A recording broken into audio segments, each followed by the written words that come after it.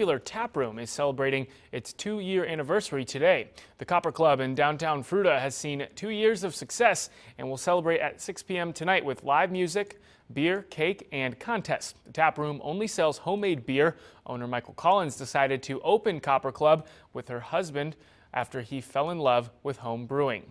I think our beers keep improving, and we're trying to, get into some bottling and sell out of here and get into some small batch beers where they're a little more unique.